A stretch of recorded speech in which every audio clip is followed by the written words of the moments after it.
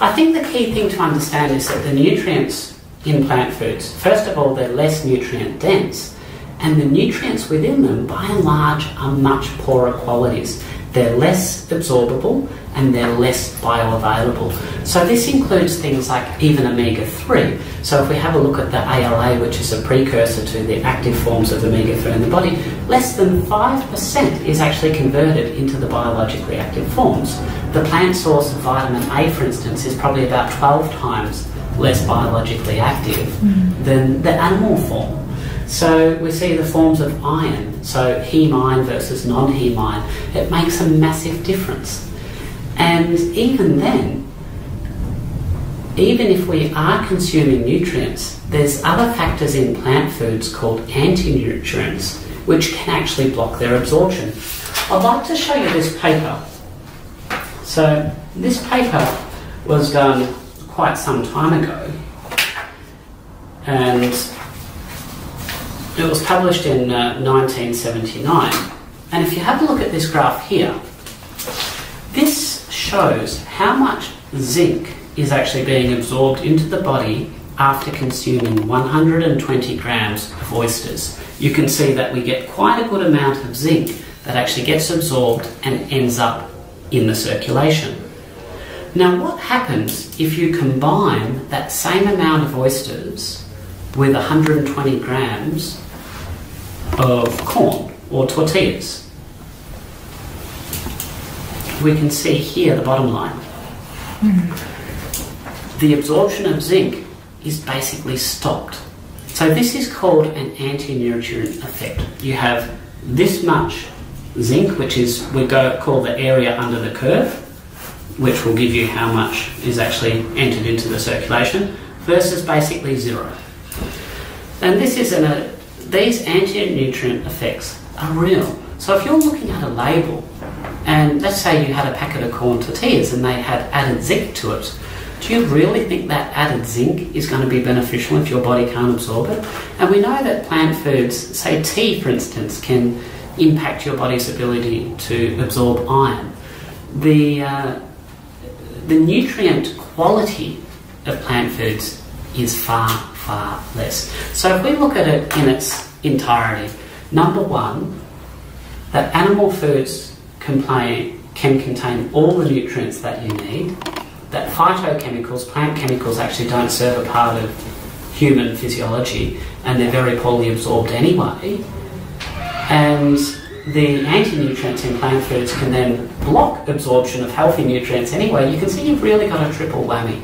So when it comes to nutrition status, it's absolutely true that animal foods are best. And don't think that this doesn't have very real consequences on people. So if we take the most common nutrient that everybody always talks about in terms of vegetarian diets, it's B12. Because we know that animal foods really don't contain any B12. But every vegetarian, almost, I'm sure, knows this.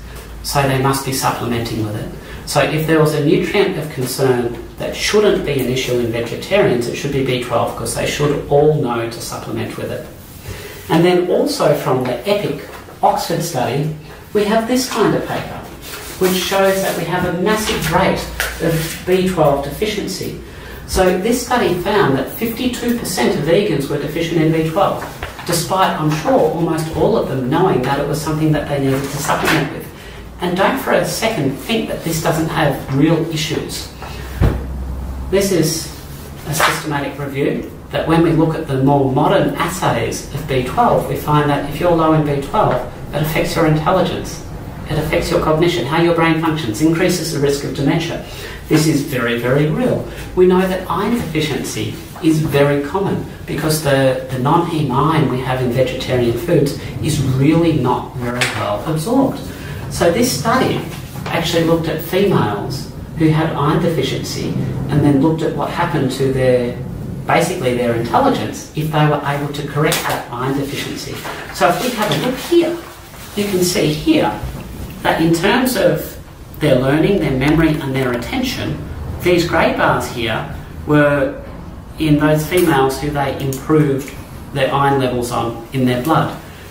You can see they literally increased their intelligence by replacing iron. We take another supplement called creatine. In meat, this is naturally present. In flesh, this is naturally present. But it's not naturally present in plant foods. And we've got randomised controlled trial level of evidence that supplementing vegetarians and vegans with creatine improves intelligence. This is the best level of medical evidence we have. We can't pretend that the nutrient deficiencies within vegan and vegetarian diets aren't having a real impact on people. We know that in young children, vegetarian children, they are deficient in these nutrients, and this affects them for their whole lifespan. It affects their intelligence, it affects their growth. We've already talked about how we can reduce underweight children by 74% simply by supplementing with 1 egg a day.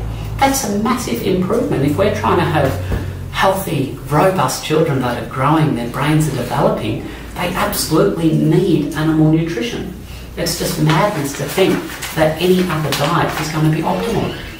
The reason a lot of people are concerned about animal foods is because they're rich in saturated fat, but they don't just contain saturated fat. And as I've already explained, saturated fat is not deleterious in any way. It's actually very, very healthy.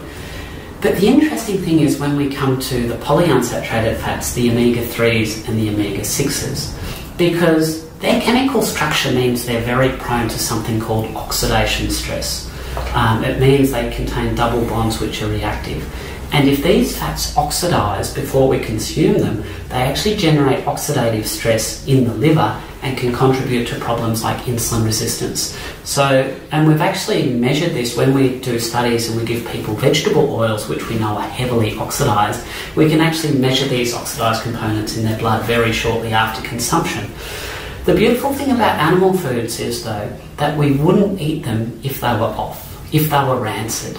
So the definition of rancidity is basically when the fats oxidise. So if these monounsaturated and polyunsaturated oils, called oleic acid and omega-3 and omega-6, they are essential to good health.